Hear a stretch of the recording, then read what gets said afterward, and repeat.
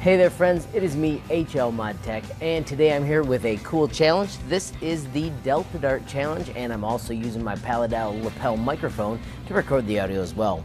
First things first, this little Delta Dart costs you $3, and you have to have all of your work done before you can purchase it, and then use your extra time to build this, but this is one of our sweet extensions. Right now I'd like to show you a quick clip of the Delta Dart in action.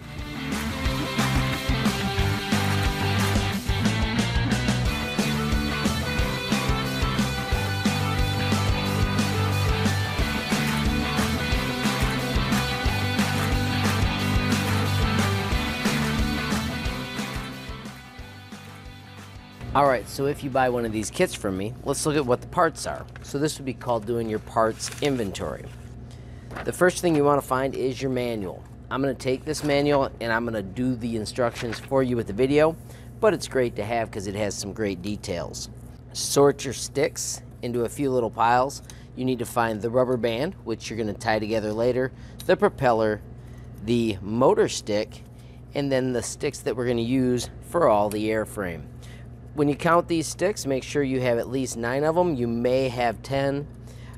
At this point, let me know if you're missing one. There you go, I have 3, 6, and 9 of these sticks. Once you've confirmed it, make sure you write your name on the storage container, cross off any other names so we know that it's yours, and then at the end of the day, store this in the black filing cabinet. These open on both sides, and you've got to squeeze this in and pull it out, and that's where we can store our materials so nobody messes with them. Any parts that you complete, they get stored in these cabinets right here. Step 1 is to find a piece of cardboard to build on. This will be your piece of cardboard for the entire project. So once you've got it in place, pick up your design, and we need to put your name in the built by location.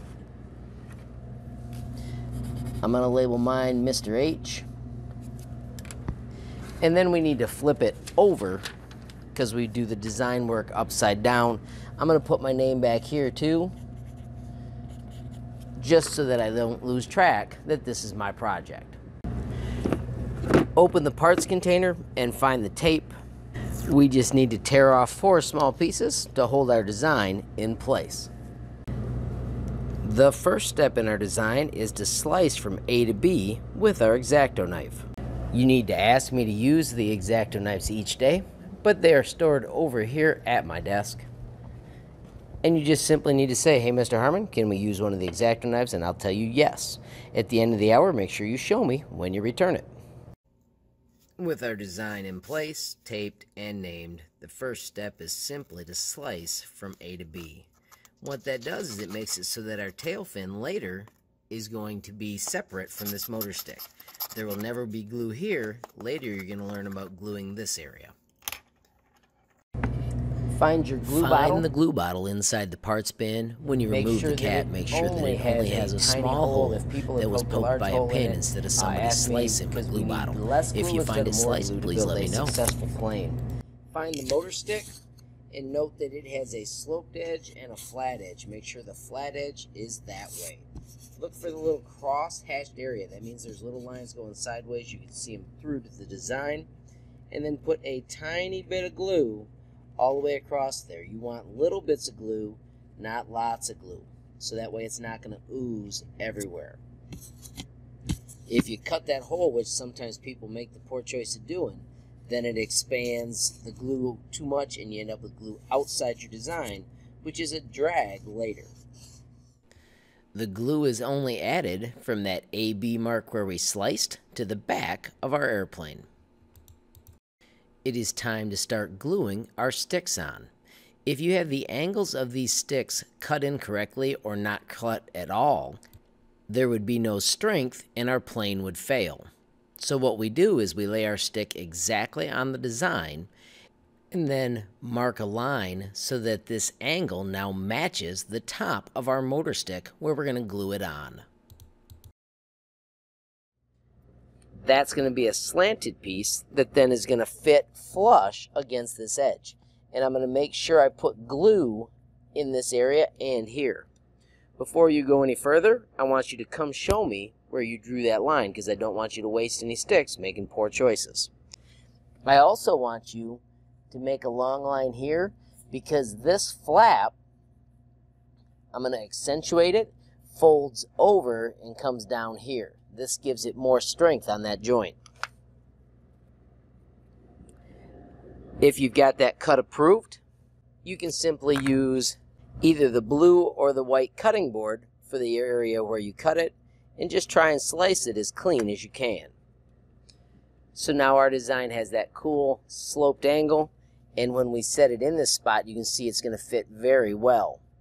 The other nice thing is when we place it in here, now we can see the exact line that we traced for that part of the fin as well. If you've been approved for the first cut, well then I'll approve you for this cut as well. Now that stick is going to fit exactly on that spot to help our plane have a really nice strong tail fin. Making sure I still put my cap on my glue each time. I'm going to put just a little bit of glue all the way back along there. I want it attached, but I don't want it oozing everywhere. You also have got to make sure you put glue on the wood, because you want that stick to actually glue to that location. Let's get that stick placed.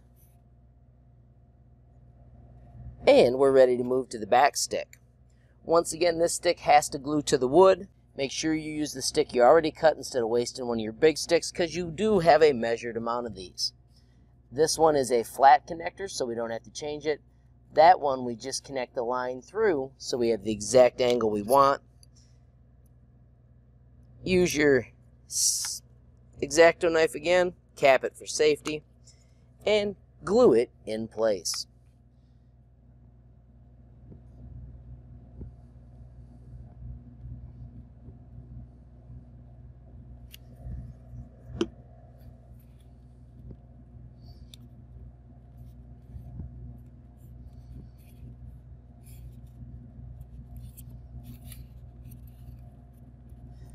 Just really going to make sure you understand the back gluing here. Once again, I'm going to put some glue on the wood and the paper so that this becomes a real sturdy connection when it's done drying.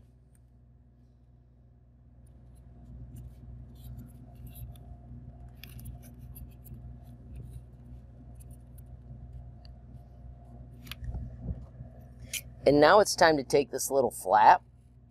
And notice I'm just doing 2 slices and then lifting so that the flap can come over and make that a strong, strong, strong connection. Glue, glue, glue.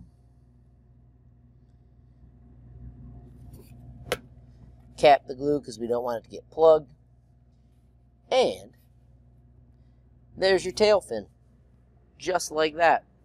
At this point, let's start on our delta dart wing, where the delta is the angle. That's what it's talking about.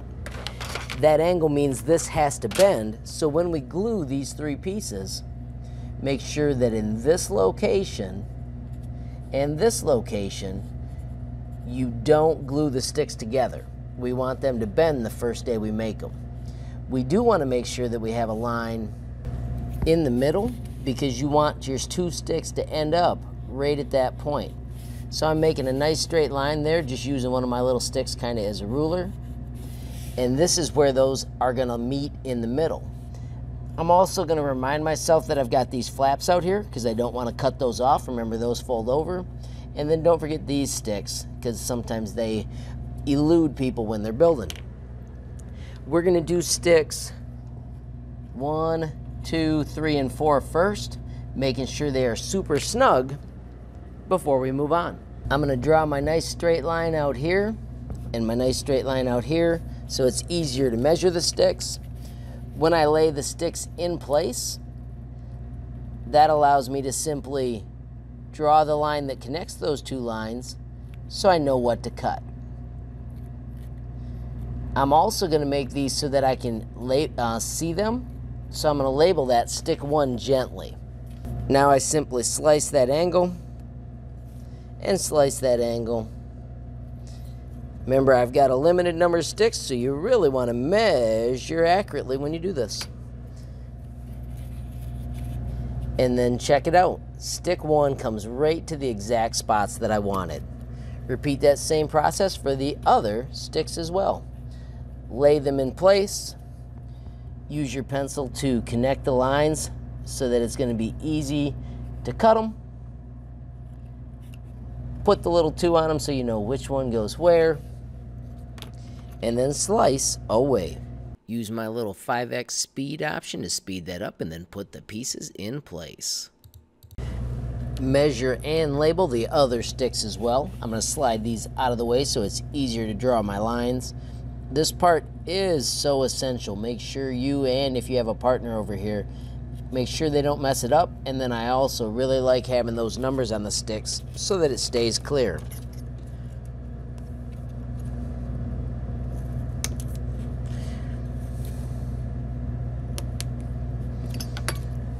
There's my 3 and a 4. Notice I'm holding it in place so that way it doesn't wiggle, so I don't end up with 2 different marks. Over to the cutting board, slice them and slice them.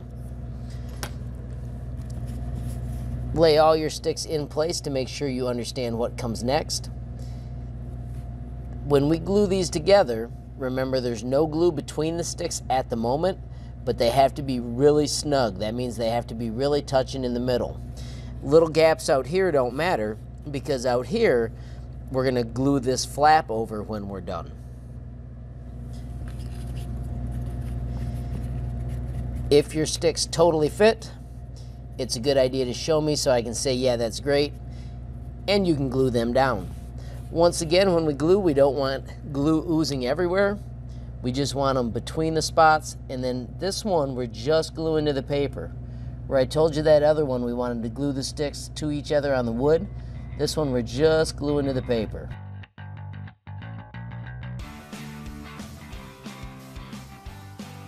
Make sure you can still see your numbers, that way you know you got them glued on the right side up.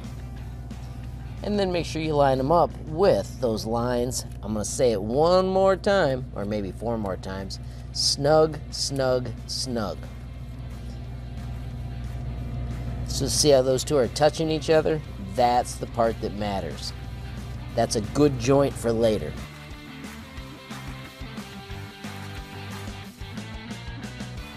See how tight that fit is? That's what you want to have. With these glued down, let's cut the little flaps. I always go a little larger than the area, just because they end up being a little stronger that way.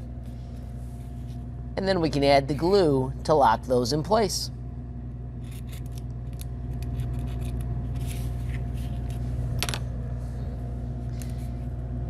We want glue good and strong in this area, so I'm adding a little more glue than I do in most spots.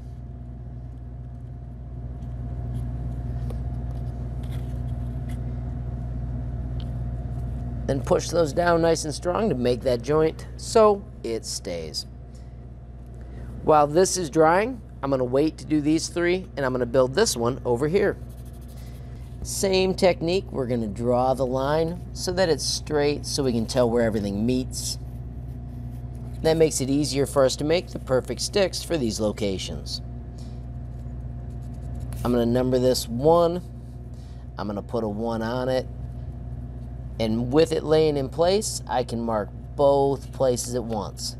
Notice I hold it down with one hand, I mark both ends with the other, so that way I'm sure it's the right size. Slice my little fins.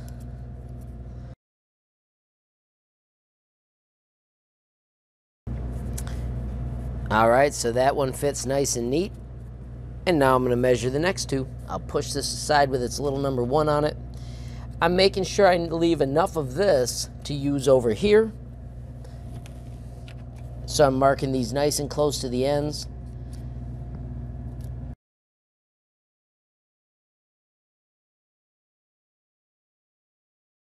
I'm going to just set that there for later. Notice that fits just perfect. As far as having extra length. Those 2 sticks are now awesome. And let's do one more stick out here.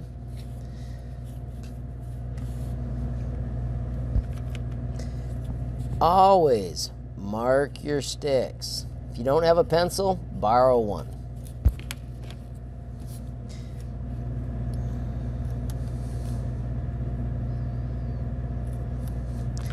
Then I'm going to put a 3 on this one so I don't lose track.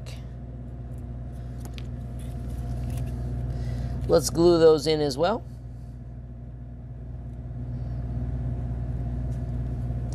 Once again, just enough glue to hold them in place, not glue oozing out, because later when we cut these wings out, that oozing glue is a problem.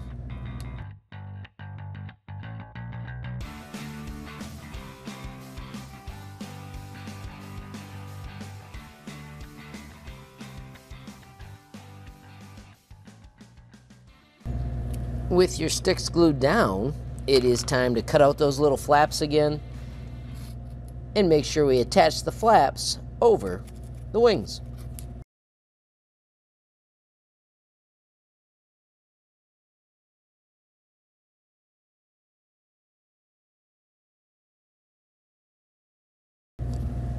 If you get glue on your fingers, you can go use the sink to dry it off. I accidentally touched my wing and I really didn't want to. So if I had cleaned my fingers, it'd have been good. And then always make sure you put your cap back on your glue.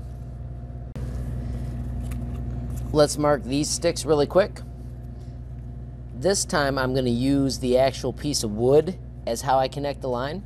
So I'm going to just lay this across and I'm just going to connect from there to there and from there to there. And that's going to fit in there just perfect.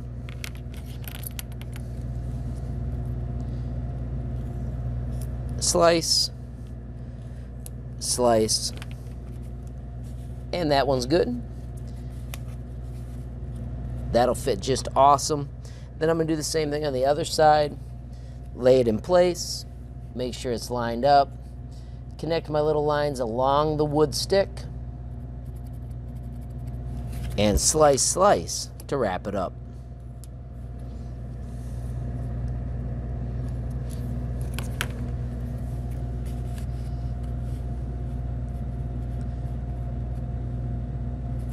Let's glue those in place as well.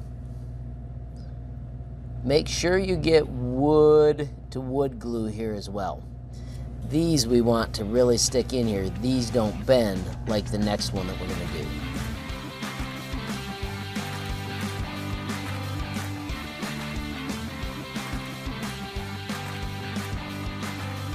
There we go. Last stick here in the middle. This one is important. It needs to snugly fit inside there so that we've got strong wings when we're done. This one I'm going to make a little point where those connect. So it's going to almost be like an arrow point. And then it's got to come up here and have that same arrow point as well.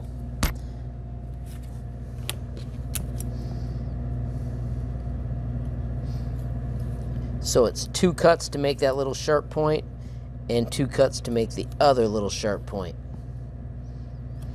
You want that one to fit in there nice and snug to have a good fit. No need to number it because it is the last stick we do. That fit really good. So now we can glue it in and let everything dry before the next step.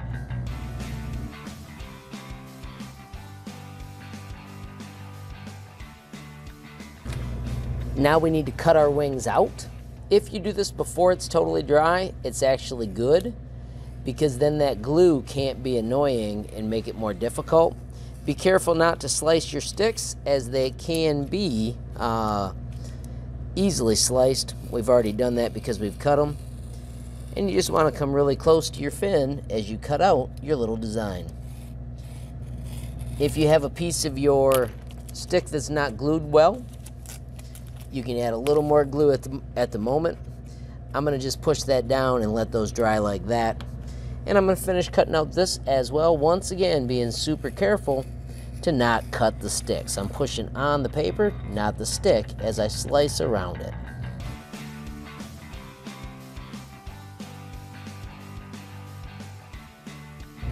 And then this, because we did that A to B slice back in the beginning, we only need to cut these 3 pieces. See, that already moves off there, and then we can finish with the back slice. And because we put glue in this joint, notice that's sturdy. If you don't have a sturdy joint there, you can add some more glue so that it stays. It's not a horrible idea to squeeze in a little extra glue there, just because that is one spot that I see break quite often. Not a lot, just a little. So our Delta Dart has to have a good center of gravity to be able to fly well. And attaching our wing, we have found that if you go back 1 1/4 inches, that's the correct spot to move your wing back. I've also found that if I take my pinky and I just mark this spot where my finger was, or I'm going to put this finger because it's almost the same size as my pinky. So if I mark this spot right here, it's a good location for where to put my fin. So that's how far my wing is going to go back. I'm going to set my wing up here right now so I can mark where the front of the glue goes. Notice the wing still bends, which is good. And right there is my 1 1/4 inches. I'm going to find the jig. This nifty little toy is what makes it easy for us to glue these together. Notice it sits right inside there, and this is going to have the exact dihedral angle we need to attach our wing. I'm putting glue on the stick all the way back. This is the heaviest that I put the glue. I'm making sure that the part that I'm gluing is not glued to the wood. So there's my 1 1/4 inch mark, and all I did was I pushed this back so that I've got all the glue in the little grooves. I'm going to quickly grab my wing, and at this point I'm finally going to put glue in these areas so that when I'm done it stays strong. Open it up a little bit to get that glue inside, and then we are going to glue our wing right to that spot. Make sure it's resting on the little wood sides. That's what gives us our dihedral angle. Give it a nice press so that it stays, and then look for our little pin boxes. These are magnetic. They hold the pins and they stick right up there. And take 2 of these little pins and then gently pin your main wing to the fuselage. These do come out later, so you're just holding it in place while it dries. There is nothing more you can do with your Delta Dart at this time. You need to just let it dry till the next day. Find the cabinet labeled for your hour, and then carefully set your design up there to dry. Congratulations on getting that far in your Delta Dart, and look forward to the next day when you get to add your tail fin. At any point, take the rubber band, which you haven't used yet, and your propeller, any sticks that are still of useful length, and make sure you store them in that file cabinet I showed you earlier so nobody messes with your stuff. Return your knife to the area where we store the X-Acto knives, and make sure your glue is capped, and let me know how your project is going. Alright, it is a day later, and I'm going to carefully lift it out. Notice my wings are now sturdy, and I'm ready to add the tail fin. This jig can be moved out of the way, and you need to find these 2 little jigs. This one is going to hold the tail fin in place, and the other one is going to hold the nose at the right angle as it dries. Turn your tail fin around and put glue all along this center strip. Once again, making sure that the cap was on the glue. If not, let me know and we'll find the person that didn't put it away correctly. Once you've got your glue on, simply line up your airplane and then slide this slider so it's at the exact angle that it actually stays in place. And then to make sure that it's straight, you can add this little jig in the back as well. That way your plane will dry and you'll be ready for the next part of the cool project tomorrow. Once again, when you're finished, store it, making sure that it stays the way it's supposed to be, and that way nobody messes with it till the next day. Double check your caps, clean up your area, put the envelope back in the cabinet, and you're good to go.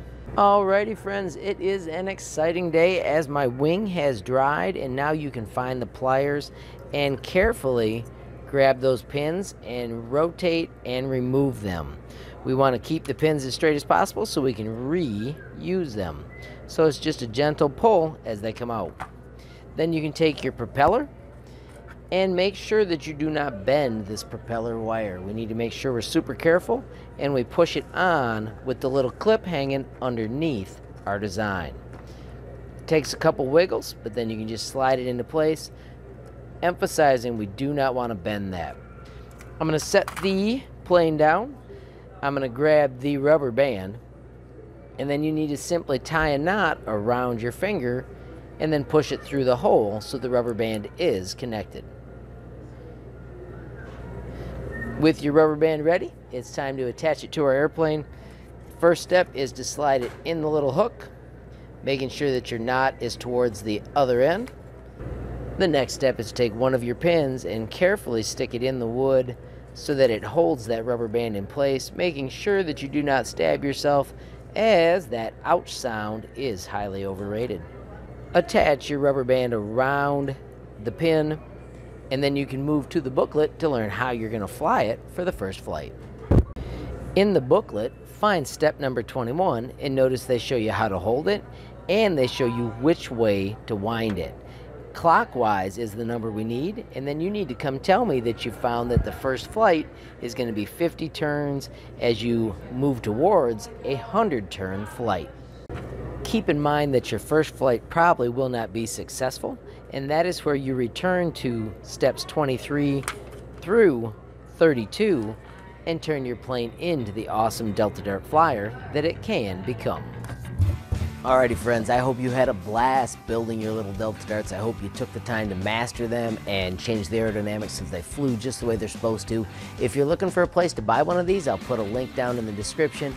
And my friends, if you enjoyed the video, please give it a like. If you've got a question, comment, or a suggestion, add it down below.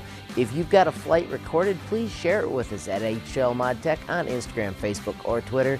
And last but not least, if you haven't subscribed yet, what are you waiting for? Smash that subscribe button and hit the notification bell if you want to be the first to know when there's a brand new video from me, HLModTech. Thanks for watching. Have a great day.